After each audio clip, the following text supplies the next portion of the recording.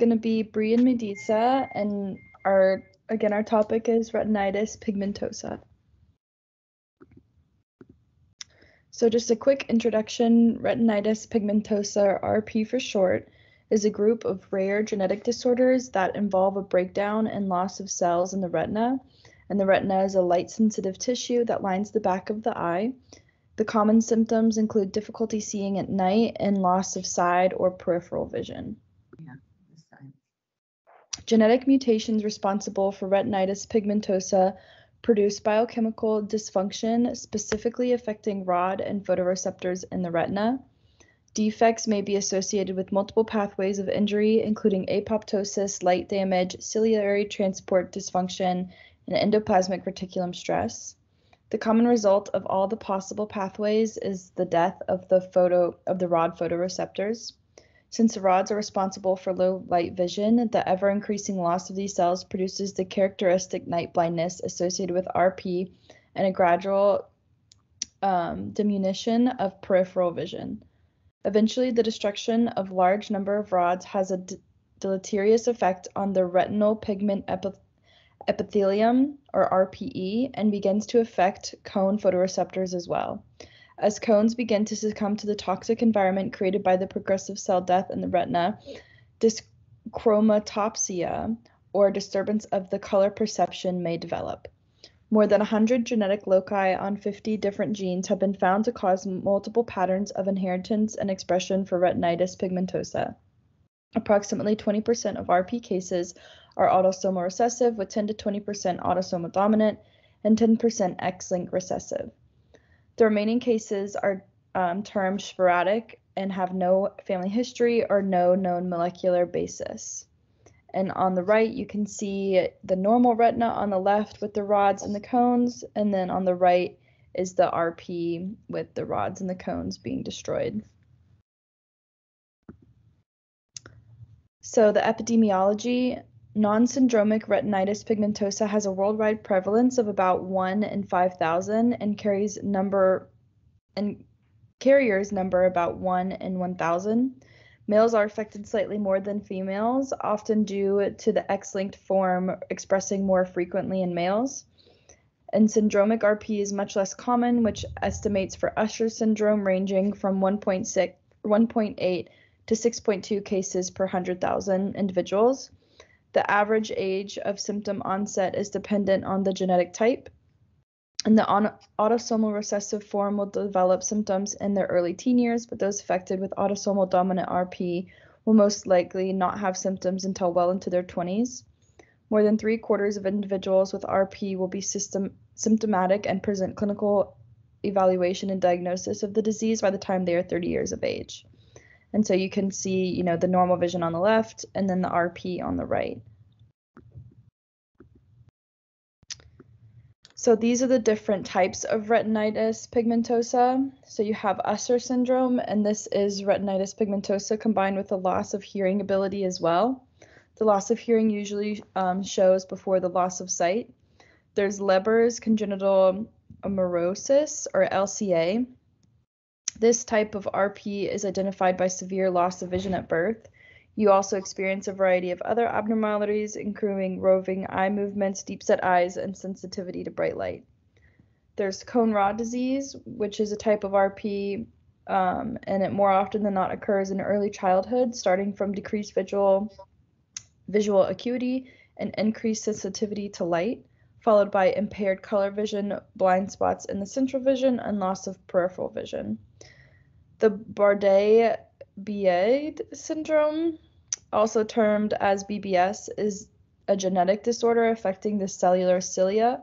It affects many body systems and body parts, characterized principally by obesity, RP, and kidney failure in some cases. The person having BBS also has extra finger or toes, a condition called polydactyly, and hypogonadism, a condition affecting the secretion of hormones. And then CMV retinitis is a type of retinitis that develops from the herpes virus and affects the retina. The herpes virus causes no harm in an inactive state. It activates in people with low immune system, and when it gets activated, it causes the retinitis pigmentosa. So the pathophysiology, as previously mentioned, there are multiple genetically directed mechanisms for the progress of retinitis pigmentosa. Apoptosis is essentially physiologic programming for cell death, which can be triggered by a genetic mutation. Apoptosis can be induced through cell-to-cell communication between the photoreceptors themselves. So the death of rods can eventually spread to the cone receptors as well, which we talked about previously. And light exposure may exacerbate phototoxic mechanisms. These include mutations in retinol metabolism and acceleration of oxygen consumption in the environment, which can enhance the degeneration of photoreceptors, both rod and cone. The ciliary function is important to the transport of nutrients and other substances in the retina, and some genetic mutations, including the one for Usher syndrome, can impair this function and cause cell vulnerability. Stress in the endoplasmic reticulum can cause the release of free radicals, with subsequent stimulation of hypoperfusion of the retina and vascular endothelial cell damage. So in the picture, you can see, you have your normal eye anatomy, the cornea, iris, lens, and pupil, and then, your retina with the optic nerve. And then in the RP, you can see the retina has pigment deposits known as bone spicules. And the last picture just shows a more advanced version of RP, and that has pigment clumps. So with the clinical findings, there are 3 clinical findings typical of retinitis pigmentosa, and it's the presence of bone spicule pigmentation, which we just showed, vascular narrowing, and optic nerve pallor.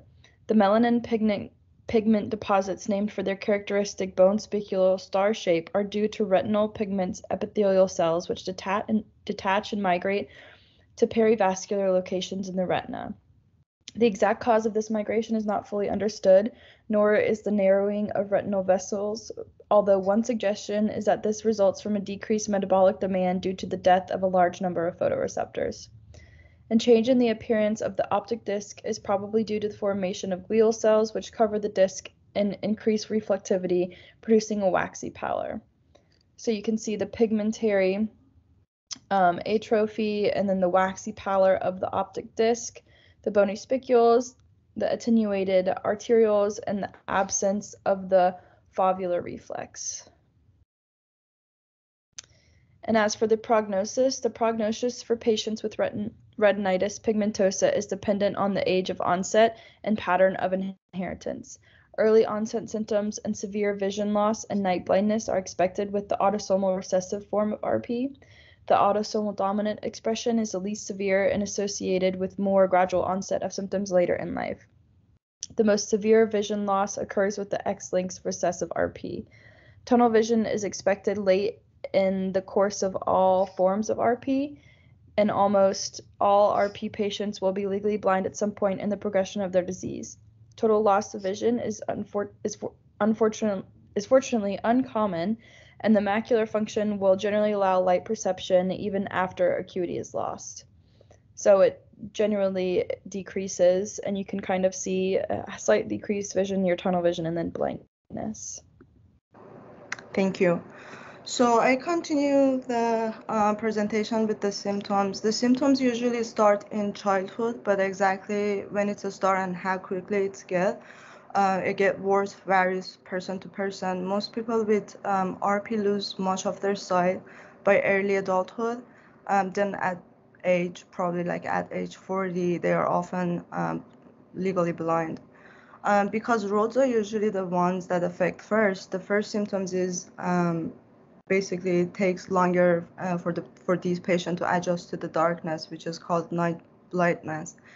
And lose the peripheral vision at the same time or soon after the night vision will happen. Getting tunnel vision, which means patient can see things to the side without turning their head.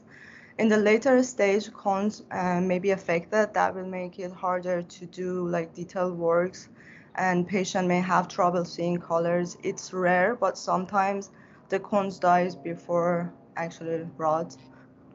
Bright lights become uncomfortable. The symptoms called these symptoms basically called photophobia.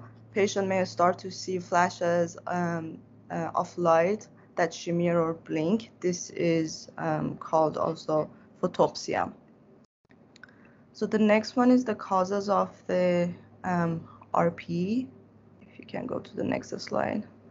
So the causes of this disease, basically, more than 60 different genes can cause the different types of RP, but parents can also like passes these problem genes to their children in 3 different ways.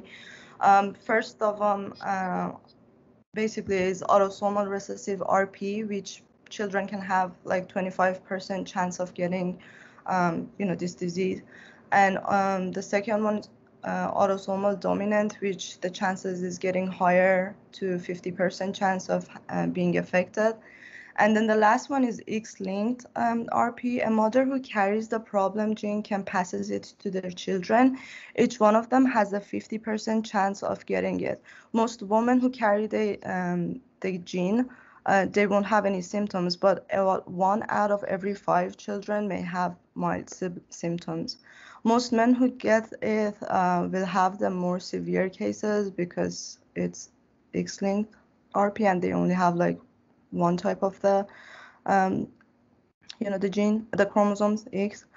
Fathers who have the gene can pass it to their children since it's X-linked. And you can see on the right hand side the normal rod cell and muted one. In the right one you can see the gene product of the mutated RPGR gene. Basically being altered, and it's no longer able to maintain the health of the photoreceptors. So that's why they have like these genes in that X-linked. The next one is basically diagnosis of the RP. There are like 4 types of tests that you can do in order to find out if you have the disease. One is ophthalmoscope, which is basically putting a drops in the eyes to make the pupil wider to get a better look at the retina. If patient have RP, there will be a specific kind of dark spot on the retina, which I can show you later. Visual field test, which basically is just looking through a tabletop machine at a point in the center of the patient's vision. The machine will create a map of how far the patient can see to the side of it themselves. And then the next one, which is, you can see the picture on the left-hand side, is electroretinogram, which is putting a film of gold foil or a special contact lens on the eye. Then how the retina responds to the flashes of light will be measured with the electroretinogram. Then the last one is basically the genetic test. You can submitting a DNA sample to find out which type of RP you have. And if anyone in the family diagnoses with RP, all the family members should go to the eye doctor to do the screening and the test. And then treatment for RP patient. Basically, there is no cure for RP as of right now, but doctors are working hard to find a new treatment. There are like few options that can restore some sight, but not completely. The first one is acetazolamide. In the later stage, a tiny area at the center of the retina can swell. This is called macular edema, and it too can reduce the vision. This medication can ease the swelling and improve the vision. The next one is the medication vitamin A platinate. High doses of this compound may slow the RP a little each year, but too much of it can be toxic. The next one is basically prevention rather than treatment. You can use sunglasses, and that make eyes less sensitive to the light and protect them from harmful ultraviolet rays that may speed vision loss. And then the last one is retinal implant. In the later stage of RP, implantation is available.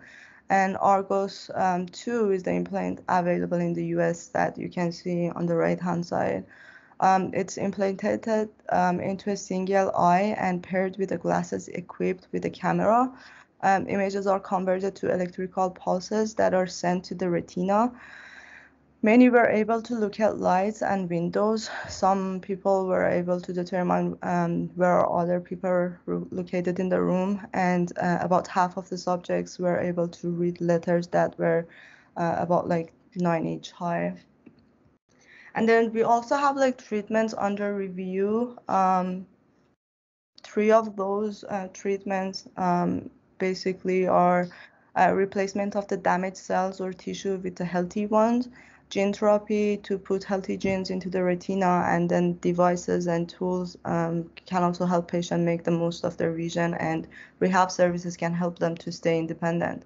And if you can see in the left-hand side in the figure, the top one is basically the retinal lines. It shows like healthy and everything is fine, but then you can see the healthy and unhealthy one.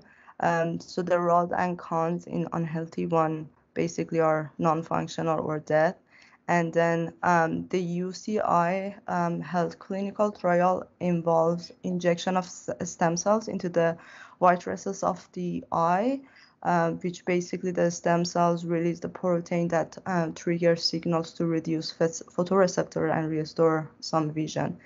This is basically most recent one, it's under review. And the next slide is our references. And thank you so much for listening.